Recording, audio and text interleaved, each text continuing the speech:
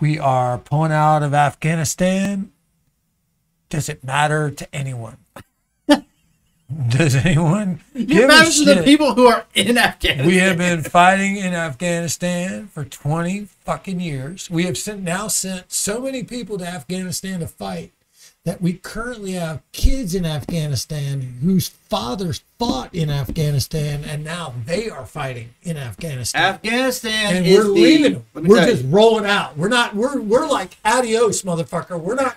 There's no like checking out. There's no like, hey, here's this, here's that. We're leaving shit. We're leaving guns. We're leaving fucking tanks. We're like, goodbye. We're Afghanistan gone. is the meet me outside of Earth. Like, hey, you pissed me off, meet me outside. We go to Afghanistan and we settle it there. Everyone just meets in that dirt hole and they just fucking fight it out. No one's been able to win a war in Afghanistan ever. Well, I mean, they're fighting on horseback against fucking nuclear capability countries, and they're winning every time. You cannot fucking beat them. They will not fucking stop fighting. No. If you're Afghanistan, if you're born in Afghanistan, if you are an Afghanistan citizen, you are born with the ability to fight to the death. It's really the only thing you know how to do. I would love to be in an Afghanistan school and see what the fuck they're teaching those kids. Because I'm sure what they're telling them is, we get invaded by everybody. Already, we're getting ready to leave. We've been there 20 years, killing fucking people. I don't even know how many people we've killed. I'm sure we can look up how many Afghanistan people we've killed since we've been there. We've killed a shitload of them. There's already like 7 other awful fucking countries that are getting ready the second we leave to invade Afghanistan and attack the fucking people of Afghanistan. And the Afghanistan people are sitting there and they're like, fucking bring it on. What the fuck? We just kicked America out. We just outlasted the American army. Yeah. Bring it on. Iraq, go ahead. Russia, go ahead. China, go ahead. We don't give a fuck. We're Afghanistans. We're on fucking horseback, and we're gonna fucking win. Well, I can tell you this. Watson.brown.edu says 241,000 people have been killed in Afghanistan and Pakistan war since 2001. More than 71,000 of those killed have been civilians. That's insane. Imagine killing 71,000 Think how many fucking pissed off fucking family members there are. Well, yeah, there's at least one generation of pissed off family members. Exactly. It's so wild. Yeah, but here's my question, because on the news all day long they're like, oh, this is so stupid. We should be. Tell me a solution to that problem. Staying there longer for what? Yeah, how much longer do we stay there, and what are we actually trying to accomplish? Here's what I've heard about it. The Afghanistan people all fucking hate each other. Right. They're all fighting with each other. There's no unification among them. They have... Well, why do you think that Iran is out there in the middle of all of this, and Iran hates fucking everybody? You can't go to Iran. Like, let me tell you, if you wanted to just go there. The one thing that unifies... I'll tell you the one thing that unifies all of these fucking countries now. And I don't feel like it was like this my whole life. But now they are literally, I feel like, all over the world looking at each other and saying to themselves, look, I know we don't like each other, but we both fucking hate Americans. We fucking hate Americans. And even though we're not going to get along, let's try to come up with some fucking shit we can do that'll just piss them off. They can't beat us. Nobody is going to invade America. Right. Nobody is going to beat us in a war on our home turf. No. Here, when we're at home, we're good. You're not coming here and beating us. I don't give a shit if you're China, fucking Russia, whatever. You ain't coming over here and fucking beating us. We're going to defend our land down to the last fucking American is going to stand there and be like, come on, motherfuckers. So we're good. But they always want to draw us overseas into some shit, and then they'd love to do like a tiny little bink.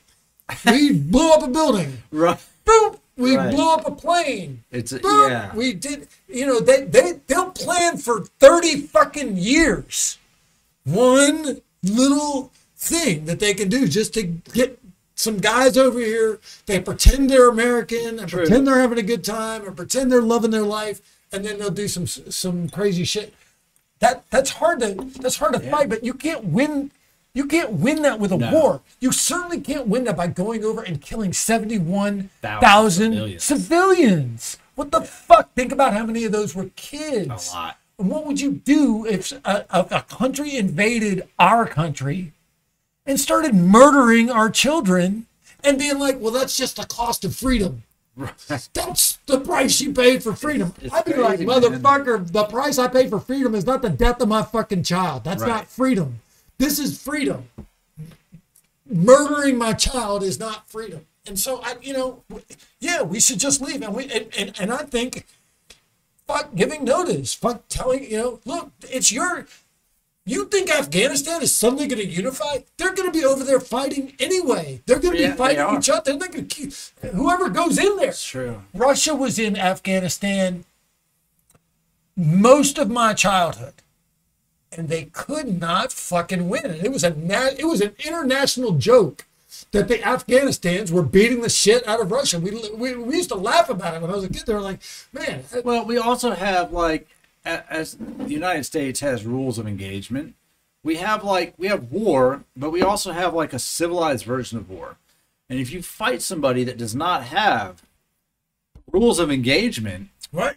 They don't give a shit. They're like, all right, well, hey, how old is that kid? 7? Give him a gun, send him in there, see what he can do. Right. And over here, we're like, all right, don't shoot at him unless they shoot at you first. Not just give him a gun, buddy. They'll strap a bomb to his ass and have him walk in and pretend like he's friends with everybody, and he'll. The reason you'll never defeat someone, you can't beat anybody like that. You can't beat like that. Yeah, we're playing one game, and they're playing a game with no rules. Yeah, and so that by the way, just to throw another topic out there, rules of war has got to be one of the dumbest fucking things I've ever heard in my entire life. There are literally people that think they're so powerful and high and mighty that they got together at the Geneva Convention and came together from around the world, and they're so rich and so powerful and so fucking amazing and so impressed with themselves that they sat down and they wrote out a list of rules for war.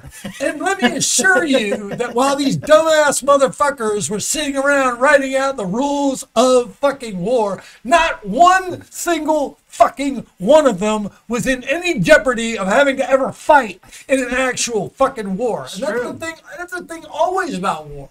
I watched this this series on YouTube before, and it was like they do like a young person in a thing and an old person. It's like someone who fought in, say, the Afghan War was having an interview with someone who fought World War II, kind of thing.